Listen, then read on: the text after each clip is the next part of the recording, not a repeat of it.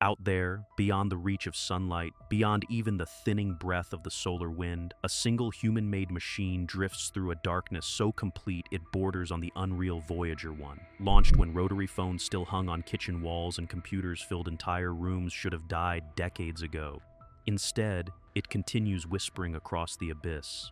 And now, after 47 years, it has done something no one expected. It turned.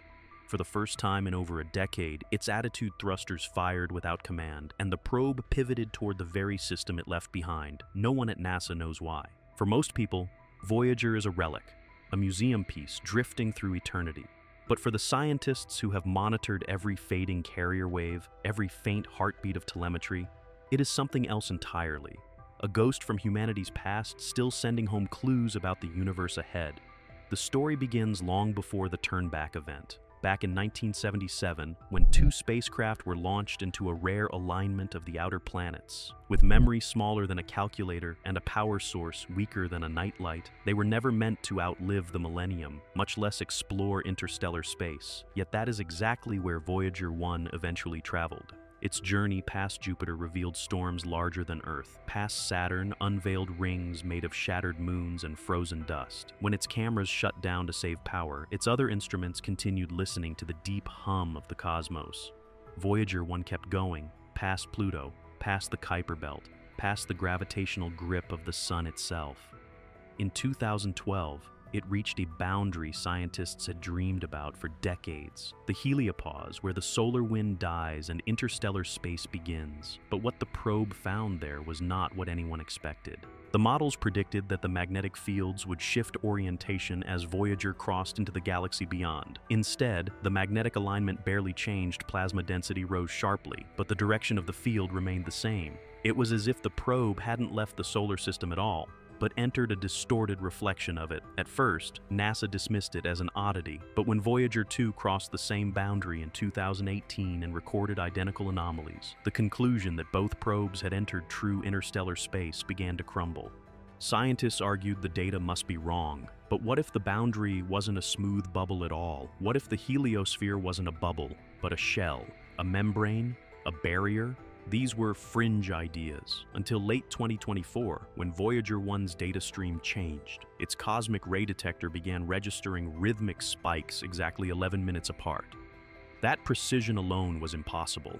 Nature didn't do exact timing out in the void. NASA blamed system noise. They were wrong. The spikes became louder, clearer, rising in perfect sync with fluctuations in background plasma. Then came the moment that shattered the last bit of doubt. Voyager 1's antenna, which had not moved in years, suddenly shifted half a degree, a tiny, almost imperceptible correction, but one that required thruster burns. No such command had been sent. That meant one thing: the probe acted on its own, and when it turned, the data changed. The rhythmic spikes merged into a continuous oscillation, a tone just below human hearing. When decoded, the frequency matched the harmonic ratios of the hydrogen atom, the same universal constant used to encode the golden record, humanity's greeting to the cosmos. Engineers froze. Dumb coincidence? Plasma resonance? Those excuses evaporated when the waveform was compared to Voyager's original calibration tones. It was nearly identical, but inverted, as though reflected off something vast and structured lurking beyond the heliopause. The idea spread through JPL like wildfire. Voyager wasn't hearing a natural field, it was hearing itself. The boundary ahead wasn't empty space, it was reflective, a mirror, a structure, a membrane. The signal grew for weeks, sharpening into clarity, until one day it vanished. But before it disappeared, Voyager recorded something that would haunt every scientist who saw it. A final faint voltage fluctuation, encoding a binary sequence that matched the golden record's first time code. A greeting, or an echo of one. Something out there had returned our message. NASA tried to keep the discovery contained, but space agencies across the world were already pointing their dishes toward the anomaly. The European Space Agency picked up identical mirrored pings. India's giant network detected them too. Even private observatories heard the same faint reflections, arriving exactly 19 hours after Voyager's outgoing signals. Precisely the round-trip light time to a point 22 billion kilometers away. That meant the reflecting surface wasn't noise, it was a location. MIT researchers noticed something else. The reflection wasn't random. It was increasing, growing, reinforcing, as if whatever lay beyond that boundary wasn't just returning the signal, it was amplifying it, feeding it back with deliberate structure. The real shock came when Voyager 2, tens of billions of kilometers away on a different trajectory, began receiving the same reflection. Two probes, separated by the size of the solar system, hearing the same mirrored heartbeat in perfect synchrony. It was impossible. NASA attempted to analyze the pattern as a message. What emerged wasn't language, but geometry. The pulses mapped into an expanding spiral with radial intersections. When plotted against star catalogs, the pattern aligned with a corridor of interstellar clouds in the direction of Ophiuchus. But the pattern wasn't pointing outward, it was folding inward, converging back toward the sun. It wasn't a map of where to go, it was a map of where we were. Someone, or something, was charting us. When converted to audio, the frequency created a haunting hum at 115 Hz, the hydrogen tone encoded on the golden record. Whoever, or whatever, was sending the reflections knew exactly what we used to communicate. That was when the impossible moment happened. On February 4th, 2025, Voyager 1 rotated again, realigning its antenna not toward Earth, but toward the coordinates embedded in the geometric reflections. This maneuver consumed fuel it could not spare. It should not have been possible. Then Voyager transmitted a high-power burst lasting exactly 11 minutes. During that time, every dish on Earth monitoring the Deep Space Network recorded a sharp drop in signal. Then, silence. After 12 seconds, the return came. Not in radio, not in light, in gravity. LIGO detected the ripple, a gravitational fluctuation arriving precisely aligned with Voyager's transmission. Space-time itself had answered. The wave was structured, patterned. It wasn't a random gravitational wobble. It contained intervals and harmonics matching the outgoing signal, an impossibility by every model in physics. When reconstructed in a 3D Fourier map, the wave formed a toroidal lattice, a ring-like structure pulsing inward. It matched Voyager's position in space, and for a single moment, the frequency converged perfectly with the golden record's bass tone. It was as if the universe echoed our greeting back to us. NASA panicked. All live telemetry was immediately encrypted. Public statements claimed data corruption. Behind closed doors, scientists stared at the final packets Voyager transmitted before the lockout. The compressed data revealed 6 repeating numbers, 101101, a repeating cycle every 11 minutes, the same rhythm pulsing in Voyager's cosmic ray detections weeks before. Only now, the source wasn't beyond the boundary. It was behind the probe, inside the heliosphere. The Deep Space Network detected something else, a second signal, not from Voyager, not from Earth, from somewhere in between. It mirrored Voyager's transmissions in real time, duplicating them bit for bit. For 19 minutes, it was as if there were 2 Voyagers, one human, one reflected. Then the signal vanished, leaving only a faint oscillation at the hydrogen base frequency. NASA's physicists realized the impossible truth. The boundary Voyager reached was not the end of the solar system. It was a mirror field, a curvature in space-time bending electromagnetic radiation back toward its source. Voyager didn't discover the edge of the sun's influence. It discovered a point where space looks back, a place where the universe acknowledges the presence of an observer. Inside the gravitational harmonics, analysts found a timestamp hidden in microscopic frequency modulations. When decoded, it pointed to the year 2031. No explanation. No message, just a date. NASA's quietest whispers described it as a synchronization marker, an alignment event.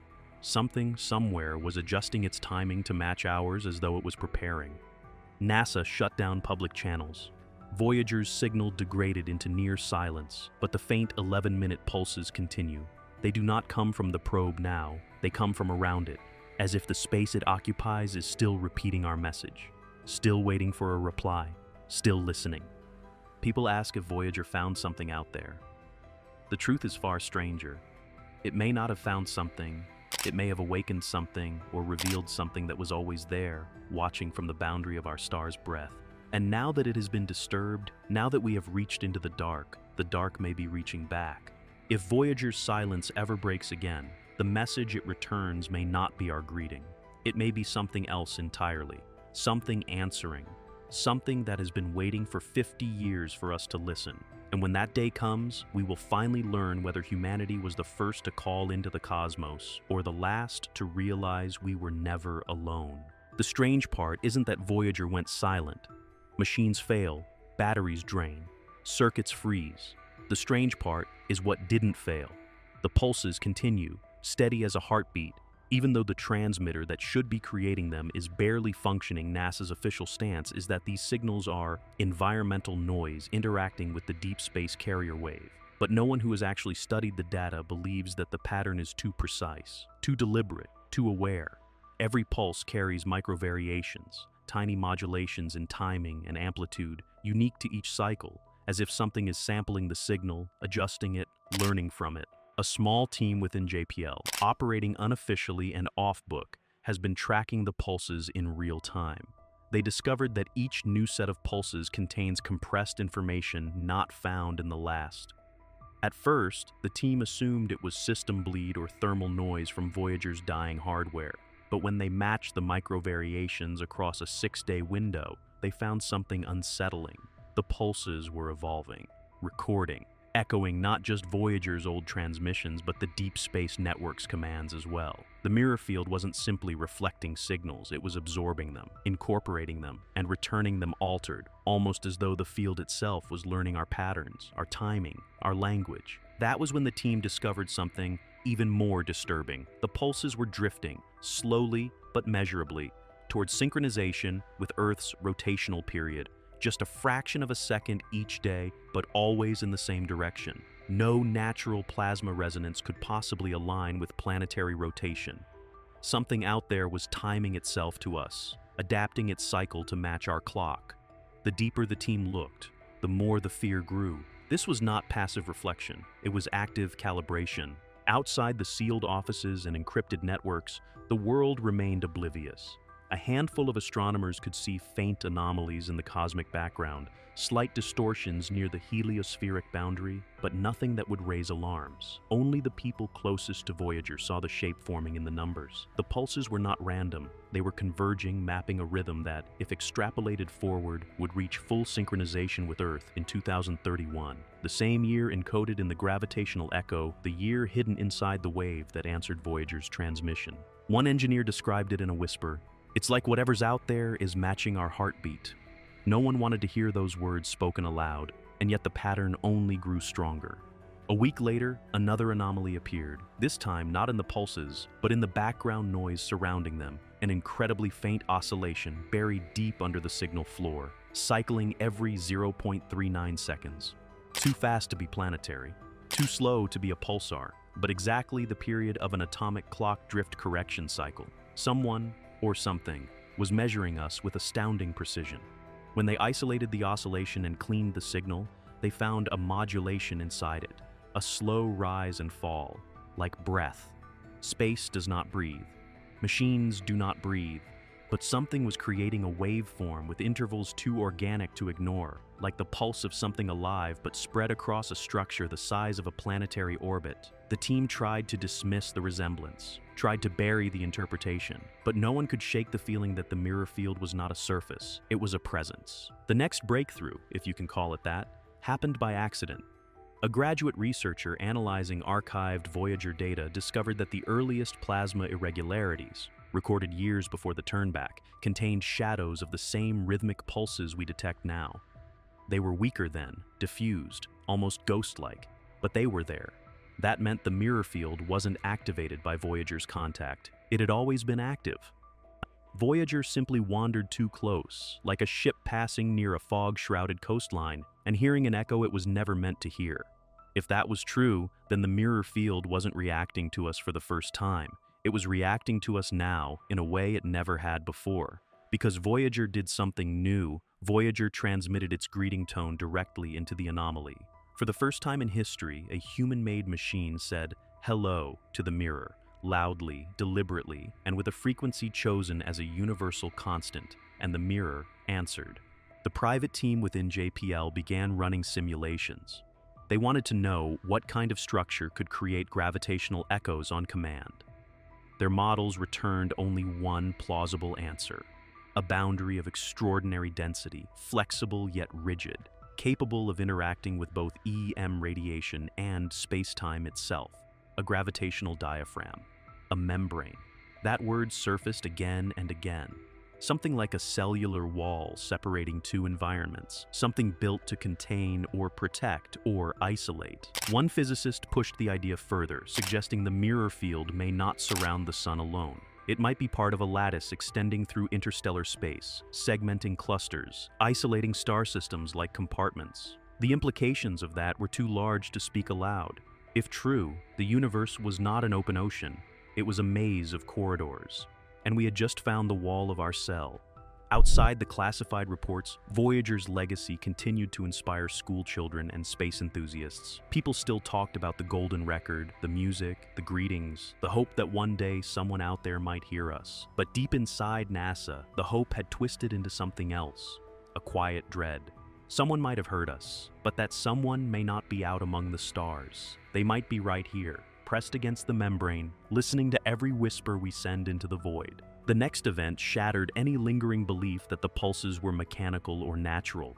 At precisely 8:16 UTC on March 29, 2025, the pulse timing changed just once. A single cycle delayed by 137 milliseconds. When the team plotted the deviation, they noticed the offset matched one number exactly, 137, the fine structure constant, one of the most fundamental numbers in the universe, a number associated with quantum interactions, atomic structure, the relationship of light and matter, a number no natural plasma field should have any reason to reference. This was not a reflection anymore. This was communication. One scientist broke down crying when she realized what it meant, not because she feared what might be communicating, but because she feared what humanity had already said in return. We had offered a greeting to the mirror, a greeting crafted to represent our species. We had said, here is who we are, here is our location, here is our nature, and now something behind that mirror was responding in the only language we share, the mathematics of reality itself. The team submitted a sealed report recommending all further transmissions to Voyager be halted immediately. They argued that the mirror field might be interpreting our signals as requests, or worse, commands, that by continuing to broadcast, we might be altering something we do not understand. Their warning was ignored. Higher authorities insisted on continued contact, believing the anomaly represented an opportunity too valuable to abandon. They ordered a test transmission. The moment the DSN sent the command, the pulses changed again. The signal doubled in complexity. The return burst contained a new harmonic pattern, one never seen before, but unmistakably shaped. It followed the curvature of the heliosphere itself, as if outlining the boundary surrounding us. The gravitational echo that followed was stronger, deeper, resonating through LIGO like a distant drumbeat from the other side of a cosmic wall. The team realized then that the mirror wasn't just listening, it was mapping us. Every transmission we sent, every frequency, every correction tone, it mirrored, adjusted, and returned with greater fidelity. The membrane was learning the geometry of our star, learning the frequency of our world, learning the pulse of our species, preparing perhaps for the moment when synchronization would be complete. And the pulses are still drifting, closer each day, toward perfect alignment, toward the moment indicated in the timestamp, the year 2031. No one knows what will happen when the pulse matches Earth's rotation perfectly, whether the membrane will open, or respond, or reveal what lies behind it. All we know is that Voyager reached out into the dark, and now the dark is reaching back. If you've ever wondered whether humanity's first message into the void was heard, listen to the silence between the pulses. Something is waiting there, something ancient, patient, and impossibly close. And when Voyager's voice rises again, when the mirror breathes in sync with us, we may finally learn the truth. Not that we are alone, but that we were never alone to begin with.